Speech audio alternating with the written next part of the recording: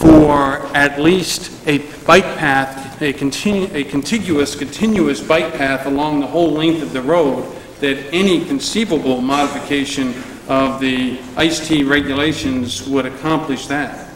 I did not specifically have that comment, but I will let you know that I had a conversation recently with a sitting state senator who talked about the flexibility available. I think we've already seen with an additional $80,000 being added to this project, the state's flexibility previously.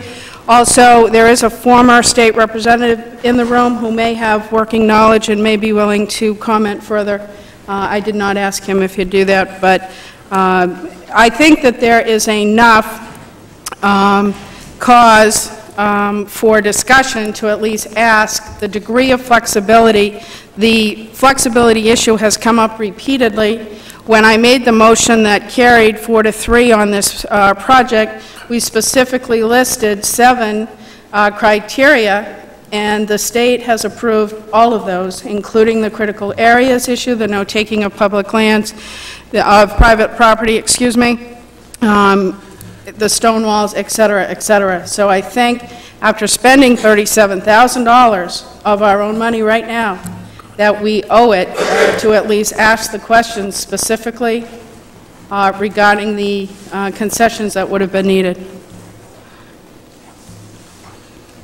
Would you accept an amendment? Well, there's no motion to table yet, but if you framed a motion to table,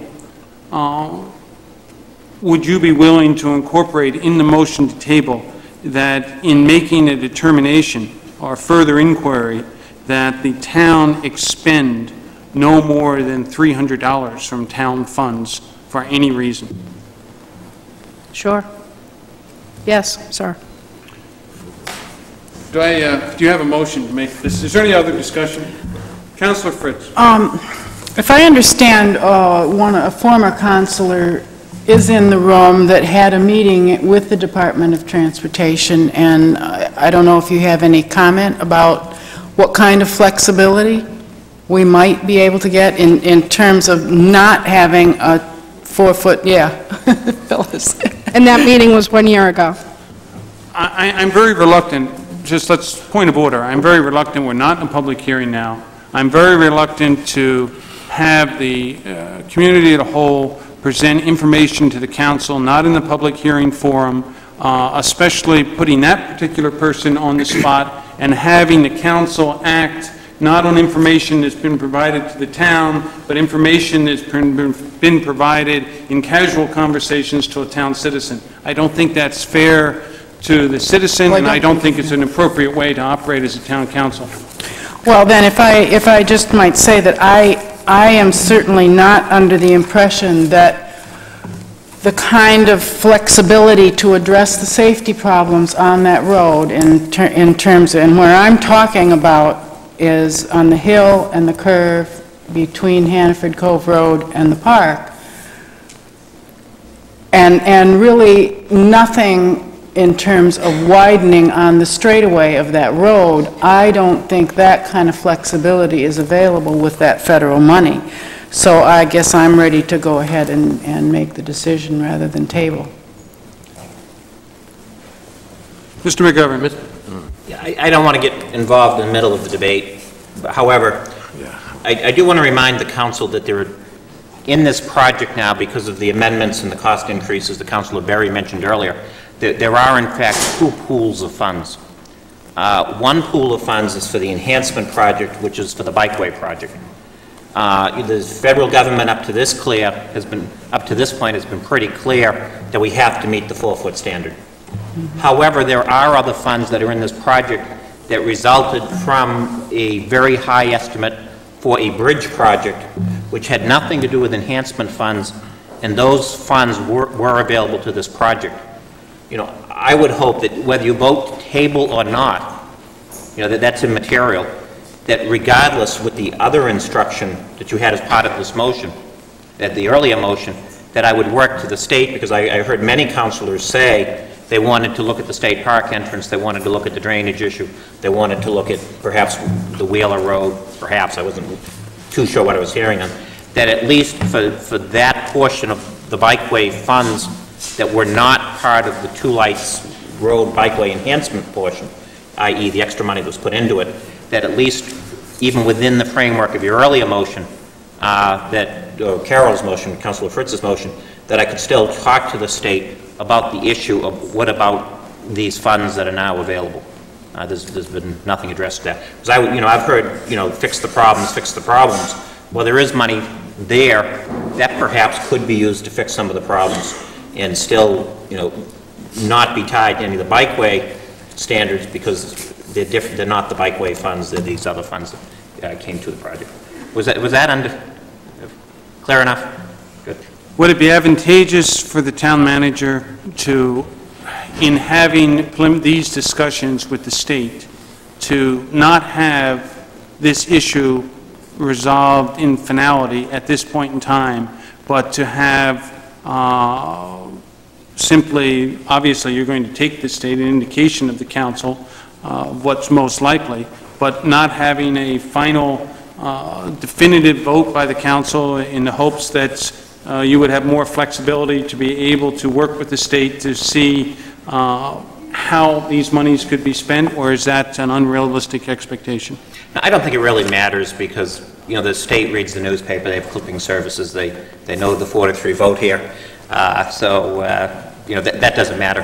However, the state does take the position working with PACs that these funds can be controlled by the town of Cape Elizabeth as opposed to simply having, control up in Augusta. So, what I'm saying is regardless how you vote on Ms. Fritz's motion, regardless how you vote on what the tabling motion, if that should be made, I would hope to still go to the state and look to see if some of these monies could be used for some of the other problems that citizens have identified on this road that don't relate to the bikeway pedestrian path at all. What portion of the monies would that be? $81,000. About 80,000. 81. That would be available? That might be available to look at the entrance to Two Light State Park, or that might be available to look at the drainage issue. I just, I know no one likes to just accept federal funds because they're there, but, there have been problems that have been identified, and I do think it's worth exploration on those issues. All right, is there currently a motion pending at this time? Councilor Jordan first. Do the funds have to be spent on Two Lights Road? No? Could they be spent on the sidewalk in front of the school? If the state permitted us to do that, we do have a pool of funds available for some town center sidewalk improvements. Some of those also take the nature of traffic calming proposals. Traffic calming proposals in other communities have run into severe opposition. I don't want to get started down another Shore Road or Two Lights Road. But, we got to do the school, and we're going to be talking about that some more, but I don't want to get out on a limb and get accused of misusing federal funds again, so. Is there a motion? Are we moving the amendment, or are we moving the motion? Well, neither has been made. No, there's nothing on the floor right now. I'd like to make a motion that we table action on this item until we find out what the flexibility is within the guidelines for continuing this project. With the financial provision? With the proviso that no more than $300 be spent in pursuit of the answer. Is there a second? Second. Any further discussion? Yeah. Motion to table? It's all right to speak on a table motion. Well, it's not really, but Okay. I just want to ask, should we have a time limit on this? I don't want to go on 6 months to a year. my understanding of the motion was that, of the motion to table, and that's your question is one of clarification, not of discussion. Okay, That's why you thank can you. do it. And it's a 1-month time period where Okay. it would come up again at next month's council meeting. So that was inherent in the motion.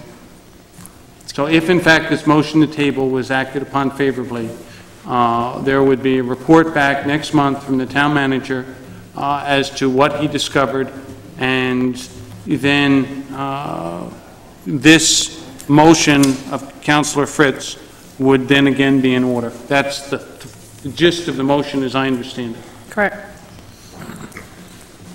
All in favor?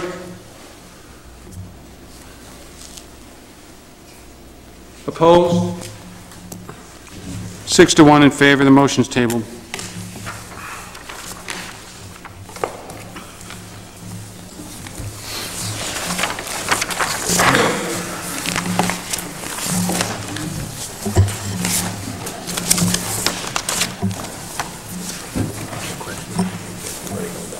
Other items. Item 64 is receipt of report of the Town Farm Study Committee. Mr. Emery?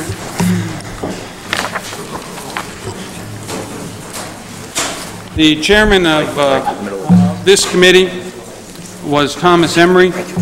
He's coming to the podium now.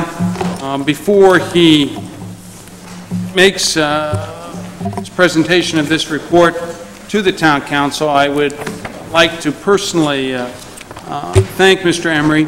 I've seen a lot of reports done in various committees, and I've seen a lot of chairmen operate, but I just think Mr. Emery did an outstanding job along with the help of the committee. So, Mr. Emery? Thank you, Mr. Chairman. First and foremost, I'd like to thank my fellow Mr. Chairman and town councilors. I'd like to thank my fellow committee members, and evidently not everyone received tonight's package or was informed of the meeting. I trust there will be a public hearing following receipt of the report, at which time the entire committee will be introduced and acknowledged.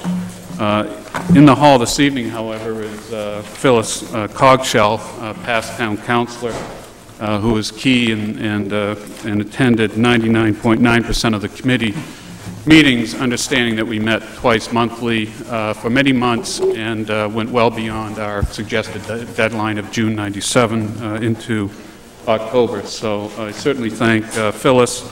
In addition, Randy Blake served as secretary. He was a representative of the Land Trust. Councilor Joseph Groff is a town councilor member. Mr. Donald Evans, representing the Conservation Commission. Pamela McNally, representing as a citizen at large. Jack Roberts, who's probably walked more of this town than perhaps even Councilor Jordan, as a citizen at large, and was a tremendous resource in terms of his experience, and no less Town Manager Michael McGovern, who gave us a lot of insights and information with respect to the history of the property. If appropriate, what I'd like to do is just give a brief introduction to the report based on the executive summary. And perhaps for those at home seeing this for the first time, just let everyone understand what it was this committee was asked to do.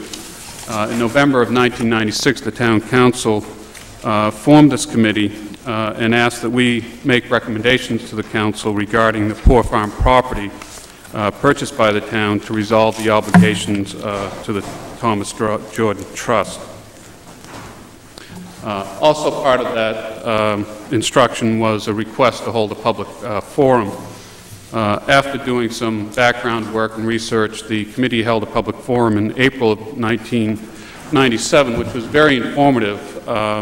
There was a lot of support for some of the early considerations that the committee had come up with. That was really a fact-finding meeting for the committee. We were looking for as much public input as possible.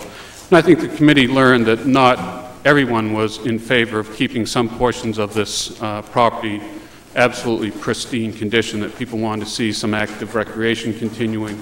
They wanted to see people able to hunt or to continue some of the present uses. The committee considered the property in two separate sections. We looked at the entire property. In addition, we conducted a public site walk. But we divided the property for consideration to the west side of Spurwink Avenue and that to the east side of Spurwink Avenue. The west side of Spurwink Avenue is that land that people see as they're driving toward the dump from the north and heading south, and that's the open fields and the marshes and so forth. The committee saw that as having a long-standing tradition as being primarily open space, important habitat. and not entirely pristine and natural, that it had been farmed for many years and so forth. And then, of course, the east side of Spurwink Avenue is comprised of the sewage treatment plant and the town transfer station. We were not requested to comment on either one of those two uses. However, in considering the report, we took into consideration possible other uses of those properties, and in addition, perhaps some future needs of those properties. I would like to quote directly, I guess, from in the recommendations section. There was a lot of discussion. Members of the town's land trust attended virtually every meeting. I think the only meeting they missed perhaps was the last meeting. And to attend these meetings, as you all know, in your own workshops, is much like watching grass grow and ice melt. And I certainly commend people for attending those meetings and keeping a watchful eye, whether they're in agreement or disagreement. And this is not to promote any political cause that any group or individuals may have, but simply to acknowledge that this town is certainly blessed with a citizenry that likes to be involved and stay informed. We were, in terms of the west side of Spurwink Avenue, the committee unanimously and strongly recommend that the rural character, I think a term you've heard this evening, the natural resources of the west side of the sub-area, those portions of the property west of Spurwink Avenue, be preserved for future generations. Such preservation can be accomplished in a variety of ways, including but not limited to the following examples. One, through zoning measures similar to the Fort Williams Park District, not necessarily the same language, but a similar vehicle. Two, through a third-party conservation easement between the town and entities such as the Maine Coast Heritage Trust or perhaps the town's land trust. And third, through sale of the land to a third party, such again as the Maine Coast Heritage Trust or the Land Trust. An important statement here: although the committee unanimously agreed on the need to preserve the west side of Spurwink Avenue, it did not reach consensus on a method of preservation to recommend to the town council. And I think that as much as a reflection of the committee that the council, the makeup of the committee, that the council wanted good representation from all concerns and parts of the town, so I think that's very much to have been expected. There was considerable debate. It was always polite and constructive. In terms of the committee unanimously and strongly recommends the following on the west side of Spurwink Avenue: that we protect the scenic quality. That was one of the highest issues raised in the comprehensive plan and the visual access statement. To continue passive, informal, recreational, and educational opportunities. To continue haying, tree maintenance, brush thinning, consistent with existing town ordinances to assure and reestablish visual access and quality, an acknowledgement that it's a rural open space, but it's not wilderness. To allow snowmobiling unless such activity becomes a nuisance to other users. The committee heard from the public that there was support for the continued operation of snowmobiling, and we felt that this could be a self-policing issue. At any time in the future, when there appeared to be a problem or conflict, issues were raised to the police, that it would behoove the snowmobilers to either police themselves or face the situation of no longer operating on those areas. We did not authorize, we're suggesting that the council does not authorize informal parking on the hilltop field by mechanical methods, so to speak, such as installing rustic fencing and stones, large stones in key areas.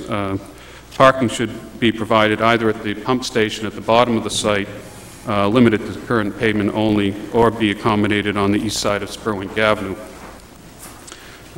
We did not authorize organized sports involving, we get into a little bit of language here so people will understand what the intent of the committee is in organized sports. Those sports involving teams with coaches, uniforms, and established schedules and athletic facilities such as playing fields for soccer and baseball, and support facilities such as parking lots, bathrooms, and the like on the west side of Spurwink Avenue. We want to suggest we create a committee to draft zoning language for a town farm district for review by the planning board and eventual town council approval, and to allow uses on the land leased to the Portland Water District in accordance with the terms of their present lease. In addition, we felt it was important to highlight uses that seem to be in conflict and we thought should be specifically excluded. Perhaps this is not the definitive list, but certainly includes many of these. Any new buildings, communication towers, rest facilities, for example, toilets or bathrooms, residential or commercial development, and creation of formal man-made structures or other uses which adversely impact the scenic or rural character.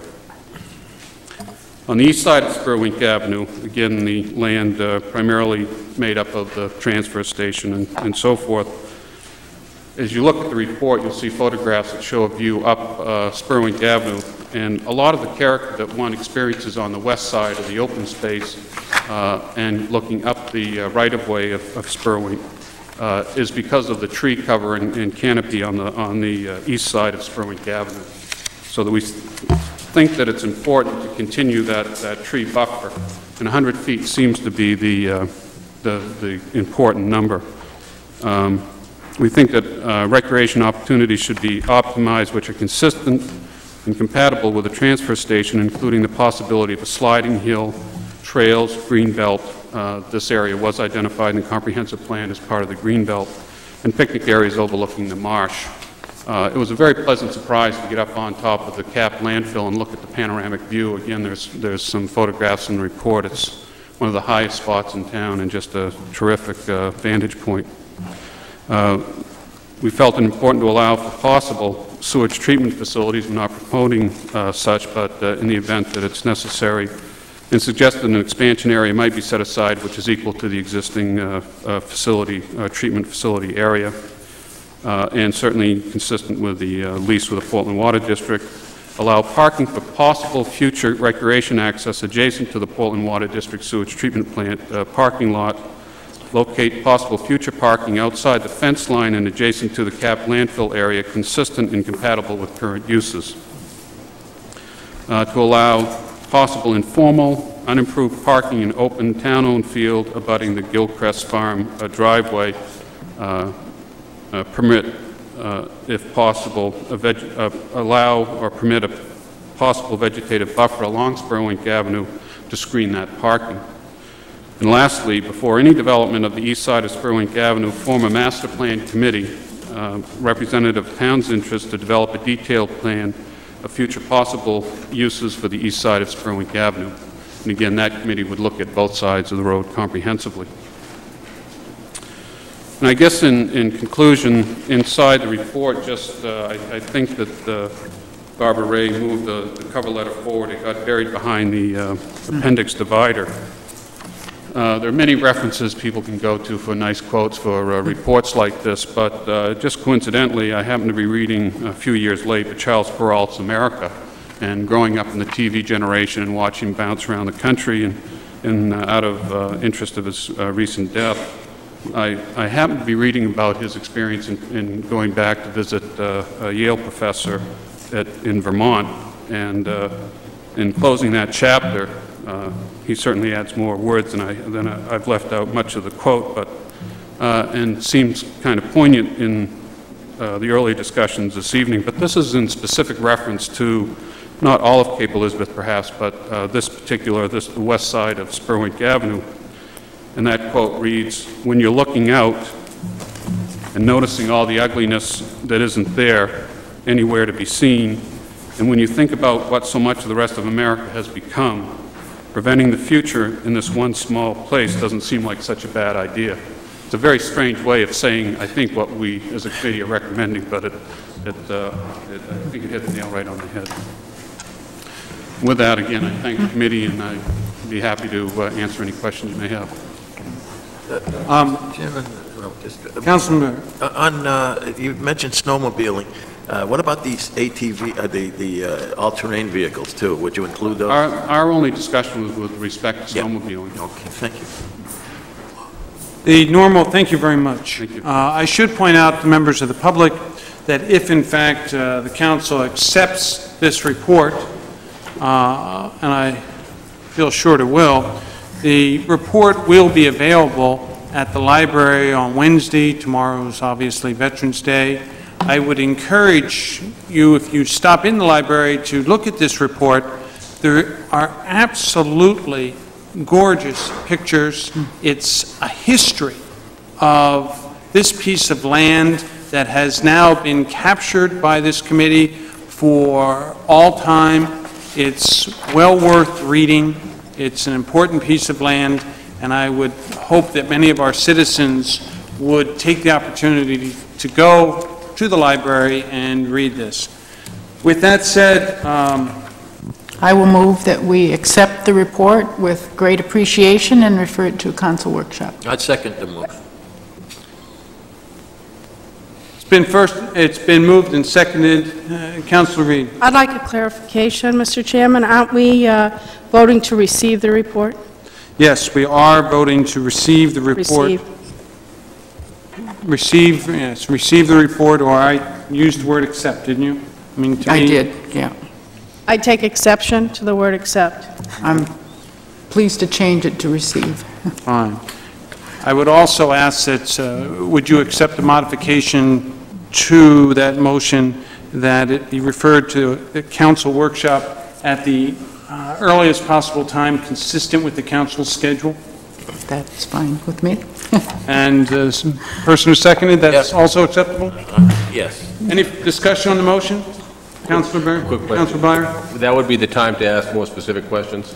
At that time, we would have a council workshop where we would have the members of the committee here, and the councilors would have a chance to read the report and actually have an informal discussion. The normal procedure would then be, after that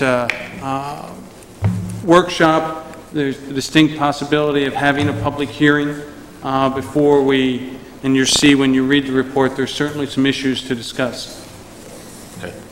Thank you. Councilor McGinty. I don't want to be redundant, but I just want to commend Tom and the entire committee. This report really jumps out. I mean, you've ratcheted up the quality of committee reports, and it can be hard to match, or it can be difficult to match in the future. It is a great report. Very well done. Thank you. Excellent. Any other discussion on the motion? Hearing none, all in favor of the motion as amended? Opposed? 7-0. Thank you. Item 65, action upon proposed amendment to policy manual of the Thomas Memorial Library relating to electronic information services and network access. Mr. McGovern. Yes, I would like to praise the trustees of the Thomas Memorial Library. Over the last few years, I've been working aggressively at looking at policies, at looking at the strategic direction of the library. And one sign of this activist trustee group of the library is the fact that they did review all of their policies this past year and are recommending a new policy, which you have before you. And Judith Simons, a past school board member, past recipient of the Ralph Gould Award, is here as the chair of the trustees to present this, if you so choose, along with Ann Carney, who's also a member of the trustees of the Thomas Memorial Library. Is there any counselor that would like to hear from the trustees at this point in time? Is there a motion? Councilor Reed. Mr. Chairman, I move acceptance of the proposed amendment to the policy manual of the Thomas Memorial Library relating to electronic information services and network access. I'll second it. Discussion? Councilor McGinty. I'm sorry, maybe I should have asked this of Ms. Simons or Ann earlier. I'm real concerned that the internet access by any patron of any age is not controlled. Is that correct? Well, that's how I read this.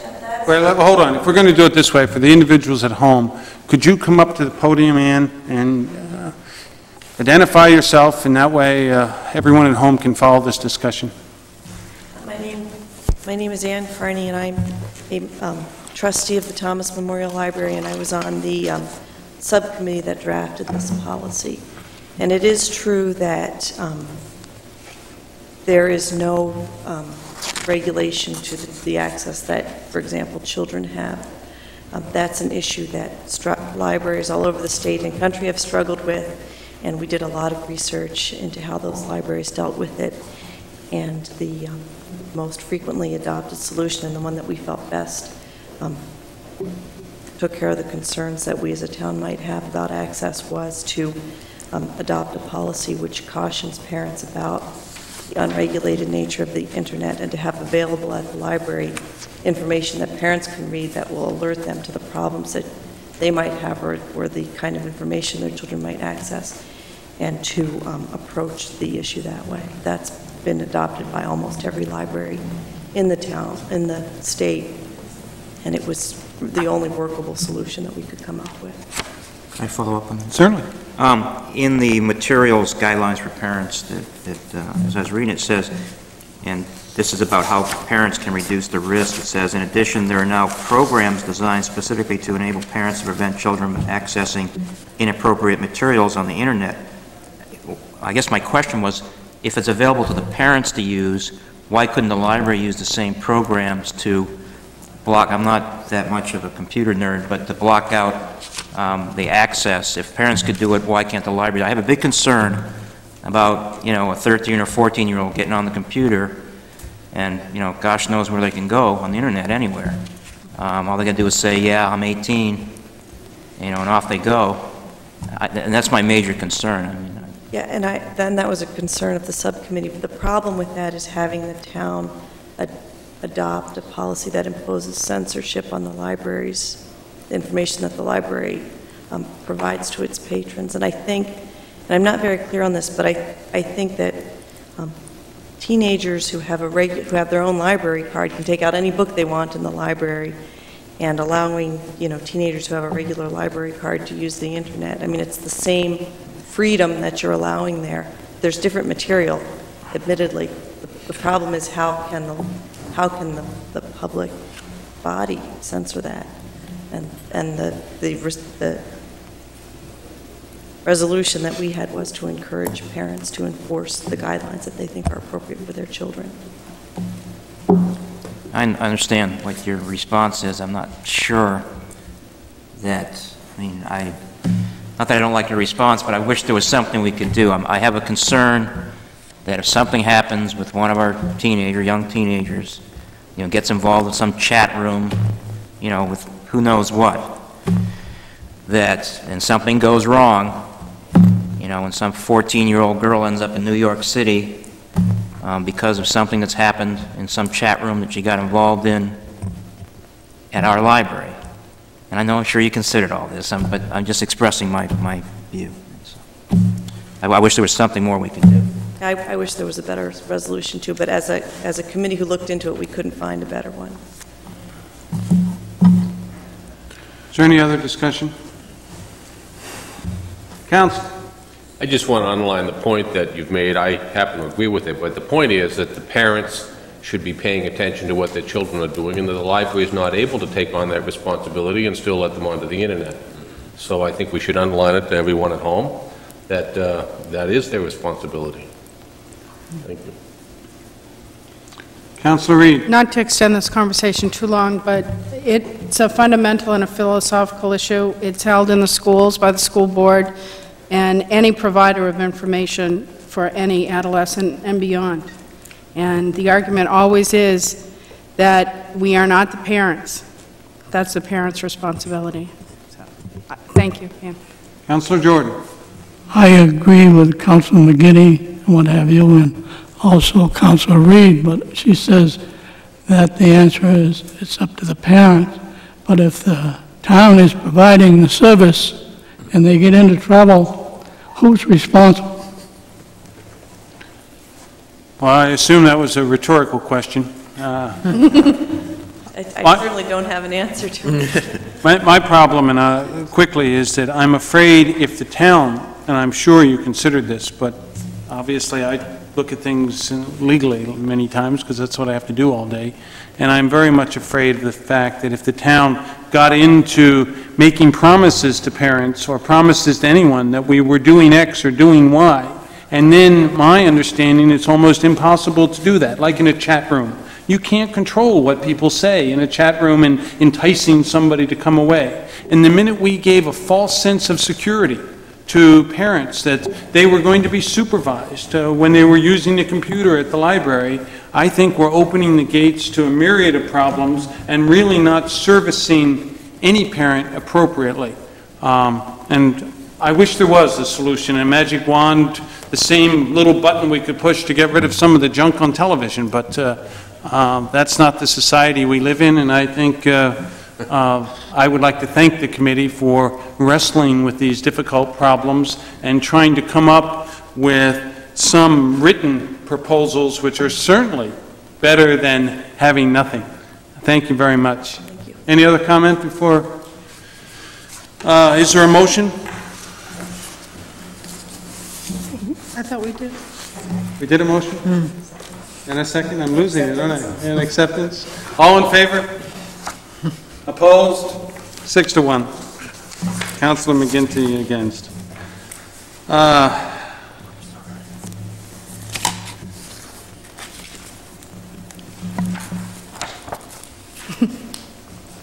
Item 66, requests from school department to transfer $16,145 from the school renovation project to the school's department's contingency account. Mr. McGovern. Yes, Mr. Charles Greer, the distinguished chair of the school board, is here. These are funds that are left over from the school project. The project was very well managed by the building committee, by the former superintendent, by the current superintendent, by the school board. And as a result of investments and fiscal restraint throughout the project, we do have these funds left. During the project, the building committee said no many, many times to the furnishings committee in terms of what they desired. The expense of what they requested that was really needed exceeded the $16,000 more than tenfold. And this $16,000 would help to address some of those issues, and Mr. Greer is here if you'd like to know any of the specifics on exactly where it would go. Are there any councilors who would like Chairman Greer to go through the specifics for them concerning the $16,000? I know you would, Charlie. And I would gladly sit here to midnight and listen to you. Since my colleagues don't really want to do that, I mean, I'll go along with them. Is there a motion? Councilor Reed. Mr. Chairman, I move that we authorize the transfer of $16,145 to this school department's contingency account from the school renovation project. Is there a second? Second. Any further discussion? Just one question. It has no impact on the sidewalks on Scott Dye Road? No, that's a separate fund. Thank you. Any other discussion? Hearing none, let's vote. All in favor? Opposed? 7-0 in favor. I think we should thank Chairman Greer for sitting through 3 hours of the meeting for that. I do thank you on behalf of town council, but I know how enthralled you were with the rest of the evening, so. That's right. Item 67, review and action upon cliff walk sign design recommended by the Fort Williams Advisory Commission. Mr. McGovern. Yes, thank you, Mr. Chairman. We worked with land use consultants firm here in Portland that has been working on the master planning of Fort Williams and also the master planning of the Cliff Walk Trail to come up with the proposed signage concept. If you may recall, this came to the council earlier and you specifically asked for it to come back to the council. The sign proposed would be on a natural rock.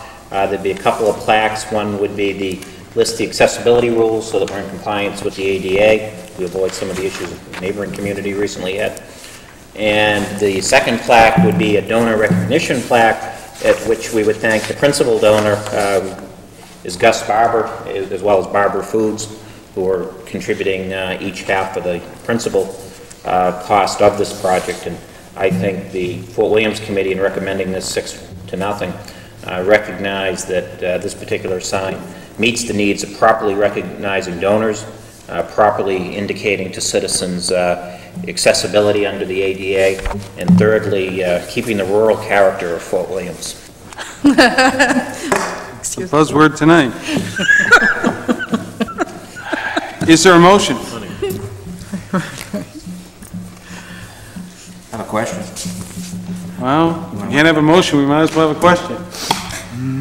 Does the photograph or does the paper represent the approximate size of the, is there any, there's no dimensions on either one? The actual plaques, if you look at them on the rock, are about 8.5 by 11. 9 by 12, they'll be in that range. I'll move the motion. Second, with a comment, if I may. Certainly, Councilor. Are they already up on the rocks? Not on the front, Bill, on the back. No, sir. No, sir.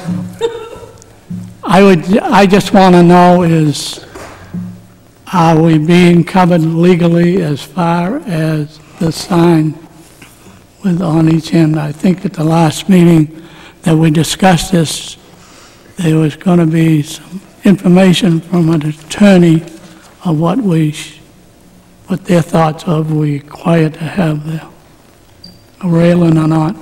Yeah, it was quite some time ago. I did get a letter from the attorney, which I provided to the council, which indicated that they did recommend wherever possible that you have advisory signs in place.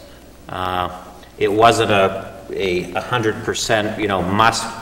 It was, it was one of these letters on one hand and on the other hand.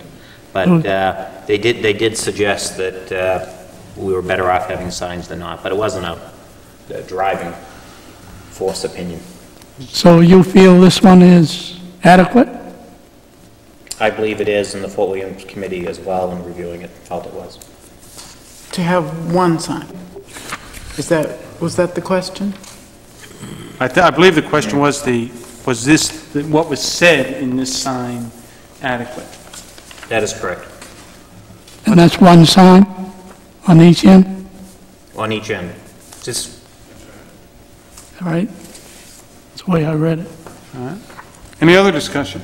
Sir, a question, in the photograph, it appears, I mean, I don't know, one is very light and one is dark. Is that an indication of anything? Yeah. Certainly.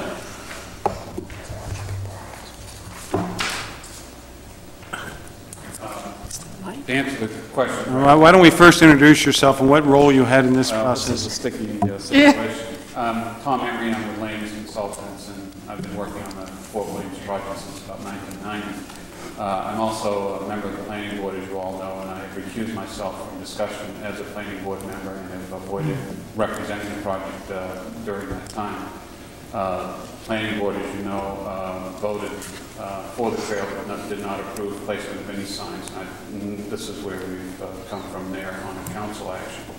To answer your question directly, the photograph in front of you is an image photograph. It combines several different pieces of material and tries to put it in place on site. And it's not a true representation of the color of the sign or the specific materials. If the sign is approved, what we would do is have the fabricator of the sign do a mock-up full scale for review and approval. And the final language in the handicapped accessibility would also be reviewed and supposedly approved by the Corporation Council. I guess my question is there two different materials in the two signs, or would they both be? Both be metal plaques. So they would both weather to the color of the rock and blend in the same? Blend in to the extent that there's no issues in terms of legibility for the accessibility sign. If there's any need for color added to the plaque, then we would do that. But the general intent is that one doesn't jump out any more than the other, that they fit well within the environment. And the intent is to be like bronze that would weather? That's correct. Any further questions? Hearing none. Call vote. All in favor? Opposed? 7-0 in favor. Action upon Fort Williams Advisory Commission recommendation to permit the annual British Car Show to be held on September 13th, 1998, with a rain date of September 20th, 1998. The Fort Williams Advisory Commission has previously unanimously recommended approval. Is there a motion? So moved. Second? All in favor? Opposed? 7-0 in favor. Action upon the Fort Williams Advisory Commission recommendation to permit the annual MS Society Walk on April 19th, 1998, item 69. Fort Williams Advisory Commission unanimously recommended approval of this item. Is there a motion? There is a motion, and there's a second by Councilor Jordan. All in favor? Opposed? 7-0, it passes. Acceptance of land, item 70. Action upon recommendation from town manager to spend up to $10,000 to improve lighting and acoustics at the entrance to the Thomas Memorial Library. Mr. McGovern. Yes, you discussed this issue at an earlier workshop and asked us to go back and look at a number of options. We've done that. This is very troubling for me. I bring it to you with much hesitation, but also I think in the spirit of the earlier discussion that when you know that there's problems that exist, they ought to come to the attention of the council and give you an opportunity to address them. If you work in this area for 8 hours, you really recognize what the problem is. You come in, everything echoes off the high ceiling there. It's really a problem. You hear it on the phone if you talk to someone who is at that workstation. It comes across. It's a lot of money, $10,000. It would provide acoustical ceiling on both the wall and the ceiling. It's felt that it's the most effective solution. It does include lowering of the sprinkler system, the smoke detectors are all in code, as well as improving lighting, which is an observation the folks who work there have made, that the lighting isn't too good. So I hate spending $10,000 more on this particular issue, this project, but I do feel that in keeping with the need to have a good working environment for our workers and the welcoming approach to the patrons so they can hear what's being said between them and the person at the counter, I do feel that the council ought to undertake this expense utilizing funds that were in the overlay for this fiscal year. Mr. Chairman, could I ask a question? Mr. Barrett. Of the manager, I notice you have a suspended ceiling. Would be less money. Would it be possible to try that to see if it satisfactorily deals with the problem before proceeding with the entire project, or what do you think? That option is $6,300 instead of $10,000. The problem is aesthetically it would change, and that was a major issue you wanted me to look at. But it also, the acoustical, forgetting the word, studies that one does, and I don't want to, that would spend a lot of money on studies, but the studies that they've done, the acoustical factor that you achieve, like an R rating you achieve for insulation, is that much higher for the ceiling and the wall covering than it is for the ceiling tile. You get that much oomph for the work that you do, more oomph. So, I just hate to spend $6,300 and not have it work. I hate to spend $10,000 and not have it work. But the architects give me much greater assurances that the more expensive option will do a much more effective job. Plus, there's the aesthetic issue. Is there any recourse to the advice one gets from architects when it doesn't work? They post up on it. Were they the original architects, Terry? The original architects, way back to the building, was Portland Design Team. Well, for the remodeling? But for the remodeling, it was Terry and you. Just for public at home, just to be candid, this is sort of the project that's been ended up to be way more expensive than anybody envisioned. That's operated in a piecemeal fashion, and that, I think, is part of the frustration of many of the councilors concerning this particular item. Councilor Reed, did you have a comment? Yes, Michael, I was wondering what the architects gave you for an assurance that this would solve the problem on a scale of 1 to 10? I didn't ask them for a scale of 1 to 10, but he, in talking with the principal of Terry, an architect, he indicated that he really felt this would do the job. He's a citizen of the community. He doesn't want us to waste $10,000. I think it's agonized him as much as anyone. I know he wouldn't be recommending it unless he felt it would be effective. And my second question is this done by our maintenance staff, or is this contracted and bidded out? I've had some discussion with the facilities manager about this topic, and we're still studying whether or not they can do it and how much they can do it. Ernie seems to think there's some of it that they can do, that could possibly reduce the cost. And we are still exploring that. And he's looked at the numbers that the contractor submitted, and he does think that they're high. Well, the only reason I mention it, and then I'll get off this, but we have a lot of materials, pieces here, pieces there of materials left from other projects, and I just hope that we look first at what we might have in-house, even if the house is the school department, and see if perhaps we couldn't use some of that. Thank you. Is there any other discussion? Is there a motion? Councilor Reed. Mr. Chairman, I move that, reluctantly, that the town council authorizes the town manager to spend an additional $10,000 to repair and improve the lighting and acoustics at the entrance of the Thomas Memorial Library, not to exceed $10,000, please. So your motion was to spend up to $10,000? I'll second that, and I was going to add that to it, up to $10,000. All right. Well, that, my understanding, that is the motion, up to $10,000. And I just hope this will be the last. Don't we all? Any further discussion? Vote, all in favor? Opposed? 6-1, with Councilor Byer opposed. Item 71, acceptance of land owned by David A. Schuman extending out to the center line of Two Lights Road. Mr. McGovern. Yes, when we did the surveying for the Two Lights Bikeway, we discovered through the survey as well as through communication with David Schuman that part of Two Lights Road as it currently exists was in fact on his property.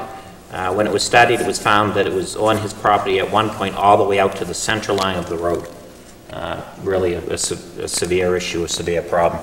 I'm very pleased to report that after 6 or 7 meetings the engineers had with Mr. Schuman as well as myself, that he has signed a deed transferring to the town the portion of Two Lights Road that was on his property. And I would ask that you accept the deed on behalf of the town of Cape Elizabeth, with appreciation to Mr. Schuman for squaring away this problem that's been in place for decades. So moved. Second. Discussion? Councilor Berry. Mr. Chairman, I've been presented with a document from Mr. Schuman showing that there is a difference between the figure, the dimensions proposed by the engineers and his own measurements and dimensions. I wonder if I could ask the manager if he's aware of this sheet, and if he discussed this with Mr. Schuman. I had many, I don't know what the date is of that sheet. I don't either, but... When did, I did know that there was a sheet earlier that they reviewed. He reviewed it again, and he found out they were within 1/16 of an inch as of the time that I last spoke to him when he signed the deed. This was just handed to me by somebody tonight, so I just want to make sure that the dimensions were accurate, so... Yeah, his last conversation with me said it was within 1/16 of an inch. Any other discussion? Vote, all in favor? Opposed? 7-0 in favor. Item 72, we're into the consent agenda now, but a councilor has asked that this item be removed from the consent agenda. It is action upon recommendation from Town Manager Ray Holiday Hours. Mr. McGovern, what is this? What is the recommendation? December 26th falls on a Friday this year.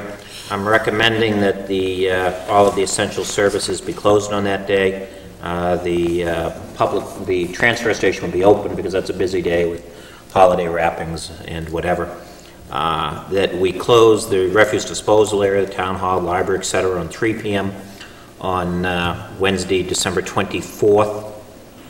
and 31st for the refuse disposal area, that the town hall also close at 3 p.m. on the 24th, but that it remain open until its usual time on the 31st, which would be 4 o'clock. We'd all have regular hours on January 2nd, 1998, which is the Friday following New Year's Day, and the library would be open on Saturday, December 27th, 1997. There's also an additional issue here with the Public Works employees who are started to be involved in collective bargaining, but don't yet have a collective bargaining agreement, and that's addressed in this memo as well. Councilor Reed. Mr. Chairman, I have two questions. One, that even though the Public Works is not protected under a contract, they are in fact union, is that correct? That is correct. They are represented by Local 340 of the Teamsters. Could I ask that discussion of the Public Works schedule be dovetail with the negotiations in executive session tonight? Is that an appropriate request? It's separate than this. I mean, is it fair to say, Mr. McGovern, that at this point in time, if the council authorizes these hours, we are not authorizing hours for Public Works employees, as that is an item that will have to be separately addressed with their union. Is that correct? Yes, but you're asking me to respond to something before there's a motion, so not knowing what the motion might be. Well, what I'd like to do is make a motion to limit the discussion for right now on item number 72 to non-union workers, and to have the discussion about the union employees' time to work the holiday schedule in executive session in light of the fact that we are discussing collective bargaining issues later tonight. If that's appropriate. I'm a little confused because I thought that was the intent of the policy, that the town manager was not unilaterally attempting to implement a schedule for union employees. The police is separately called for by their contract. The other, Public Works, that would have to be addressed with the union, so that the town manager's recommendation only went to other town employees at this point in time. Is that correct, Mr. McGovern? What's correct is what I have in my memo, yes.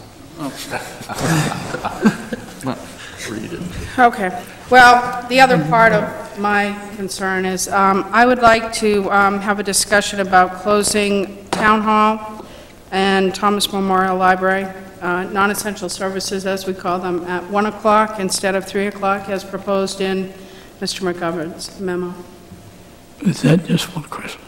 Just for the 24th of December. Right.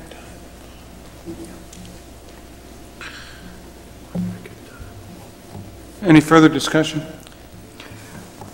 I just wanted to clarify, you're talking about the refuse disposal area closing at 1 o'clock rather than 3. Is that? No, Thomas Memorial Library and the Town Hall. Okay. And the reason that I'm suggesting that is I think it is extremely unlikely that there will be customers using those two buildings on between 1 o'clock and 3 o'clock on December 24th, based on past years and personal observation. If I might, the refuse disposal area is also staffed by Public Works union personnel, and you'd want to discuss that in Well, that's why executive I didn't want to discuss it. Yeah.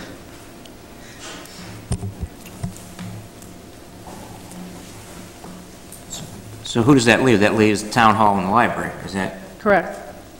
And the chief of police and the police captain. the non-essential people? The facilities manager. With all due respect, I mean.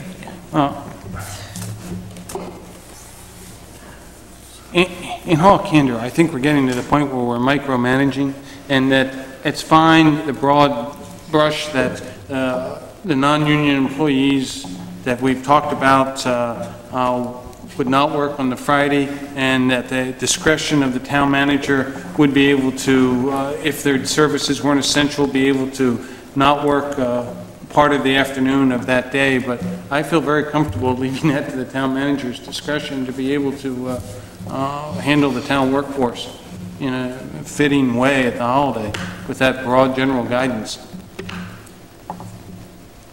Well, isn't it up to the town council to authorize the closure of a building earlier and other than a snowstorm? Well, we did, didn't we, by giving him the discretion on that afternoon to close early. Councilor Jordan, you look like you want to say something. Yes, I did want to say a little something before I lose my voice. I don't know what's happening, but I've been at a meeting since 9 o'clock this morning with Farm Bureau, going through the same type of things, only different language and different words. So, but I did want to say, we're not doing anything here, giving the Public Works a day off, that would jeopardize the negotiations.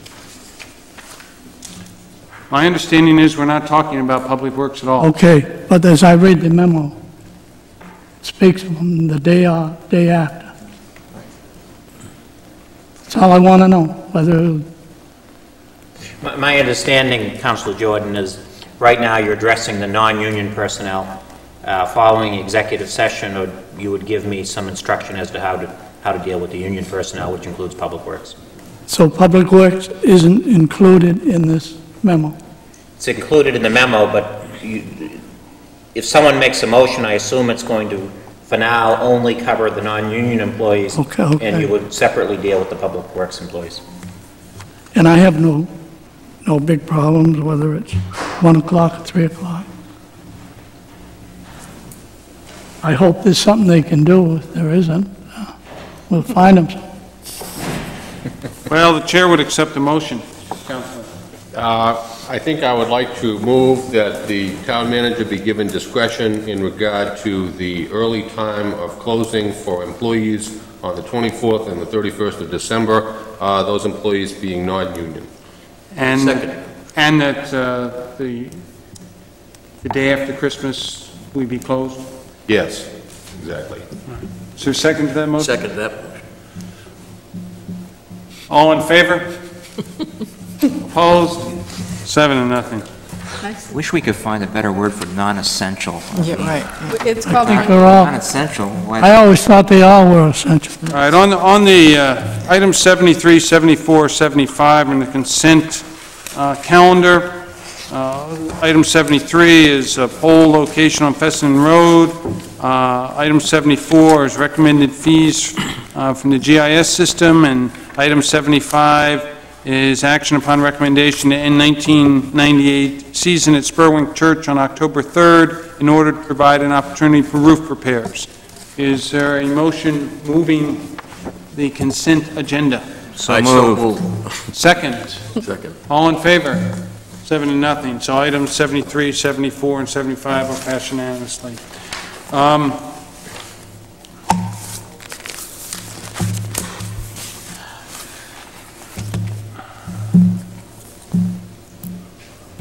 Is there a motion to enter executive session to discuss land acquisition / disposition, and a motion to enter executive session to provide the town manager instruction for collective bargaining with Cape Elizabeth Police Benevolent Association and with Local 340 of the Teamsters? Second. Second, with a comment, please. I would like to know if it would be going up beyond 11 o'clock. Shouldn't go too late. Shouldn't go, I hope not. Thank you. And the other question is, I'd like to ask the manager before we close about those poles that are put up on the Poor Farm. I think I spoke to him once before. Along the edge of the marsh, in the field, they got some 4x4 poles going along the woods there, in the field, and I'd like to know what they're for. Just had a question. Michael, the Conservation Commission just sent us a memo, a copy of minutes, which reference those poles. Is that? Yeah, my understanding is it's for the trail system that's going in along there, on the... I didn't know there was a trail system going in there. A proposed trail system. Yeah, it was Voted by the approved. council. Voted by the council. was, you say, Voted by the council? it was voted by the council back in 1979 Oh, come on, or 80. come on. No, it was Didn't back, even own it then. it was back when the Didn't even own it then. The Maine Coast Heritage Trust bought the land from the Shaw Sprague trustees, and then the land was then sold at that point to Dr. Lynch, with all the conservation trails that were then put into place, which then was sold to Chi with all those restrictions, and then Chi sold it to Barber. And the Conservation Commission's been working very closely with David Barber, who's the current owner of the property. I'm talking about the poor farm. You can see runs from through the Squanick Avenue running up towards the dump, if you look out across that field, Yeah. you can see them poles following the edge of the woods right around. I'd just like to know what they're for. I'll go look. Okay, But Thank you. they gotta have something to do with the trailer. I haven't seen them. you can see them if you ride up the road pretty easy. Are they laying flat? No, they're standing up. All right, let's They're at let's least move 4 or forward. 5 but feet out of the woods. It's actually 20 of 11, and I think Move this... the motion. Well, there's obviously no citizens in the audience left, so there's no citizens' discussion of items not on the agenda. Is there a motion? But we're not adjourning, but it is not anticipated that we will be coming back into public session. Did they say it over there? So we are now moving into executive session after a few-minute break. Thank you. Good night. I should pass that back to them. Yeah, I don't think I saw it on that side. Oh, okay, I'm And why don't you keep it, and then we'll do it in the room.